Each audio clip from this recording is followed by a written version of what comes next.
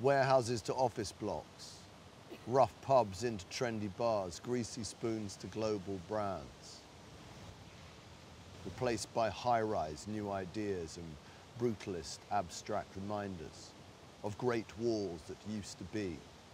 The walls that wrap the city mile, the list of names from long ago. If they could see what we could see, and some can see what we can see, for they can see through living eyes. At St. Luke's, they're tending tiny seedlings. Felicity sleeps in silver shoes. She says she's 99, but she said she was 97 last week. No, it's Pat. I don't really ever get called Patricia, only when I go to hospital. Dunkirk, Burma, North Africa, the whole thing started like a cruise.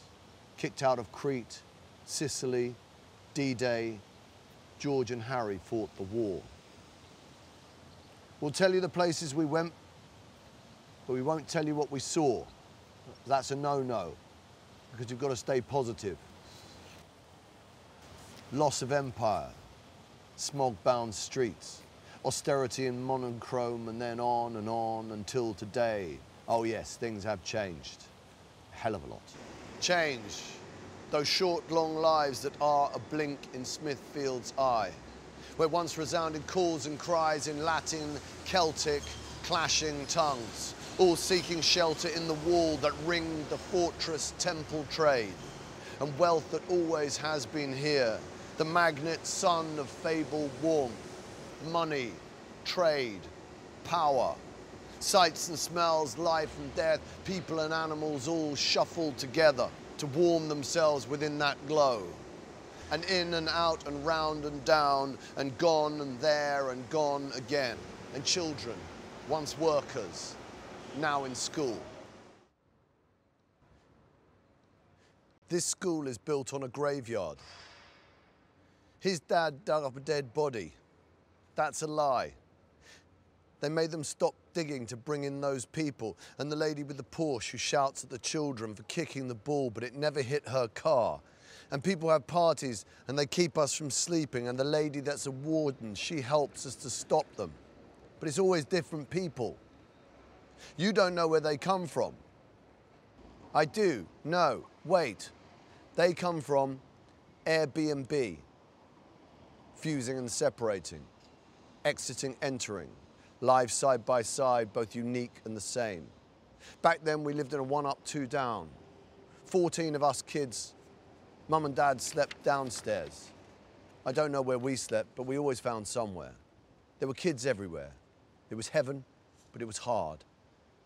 And then they pulled it all down. They never asked no one.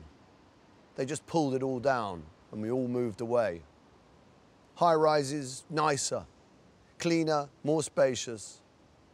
Much better view. It wasn't the same. It was never the same. But you have to move on. Well, that's what people say.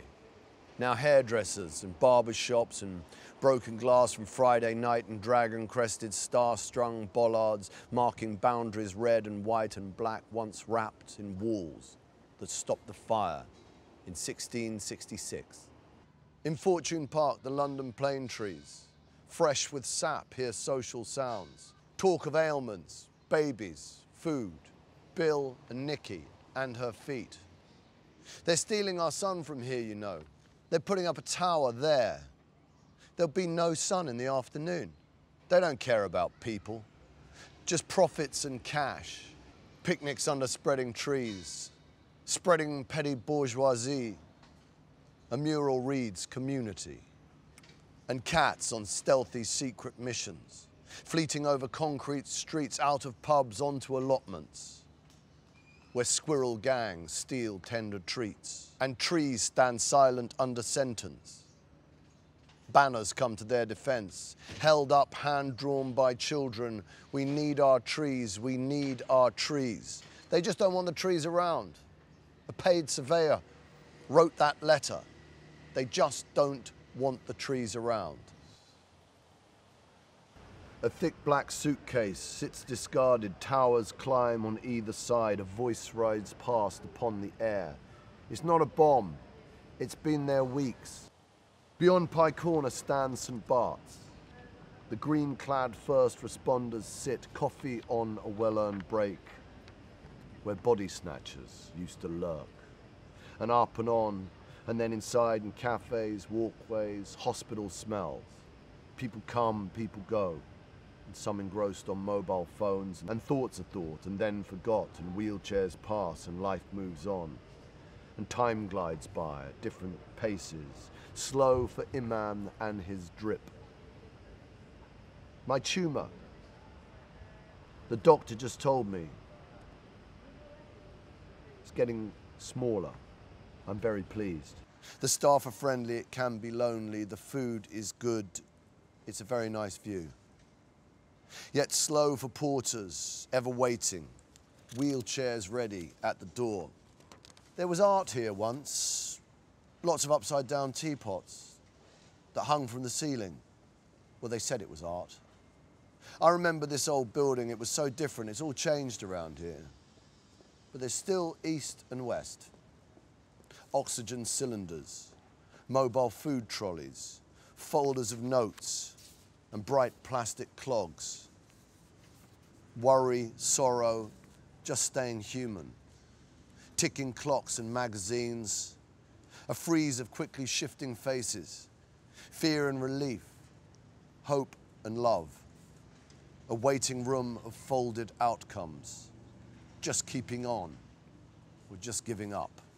And the man with the snack trolley, twinkling clown angel, sells a snack, cracks a joke, reaches out and finds a soul. And the ghosts of past nurses in stiff-collared blouses, pinafores, capes, stride in pairs through the quad. Stories written, stories passed down from hand to mouth, fusing and separating, exiting, entering, stories upon stories, both unique and the same. Building the thing we think we are, from the thing we think we were, to what we think we ought to be, or perhaps the thing we'd hope to be. An ever-moving synergy that offers our uncertainty the lifeblood of community, of trees and wheels and cats and words and thoughts and smells and tastes and sounds and deeds and upside-down teapots and discarded suitcases and life and death and hope and love that offers our uncertainty within our shifting frequency, the lifeblood of community.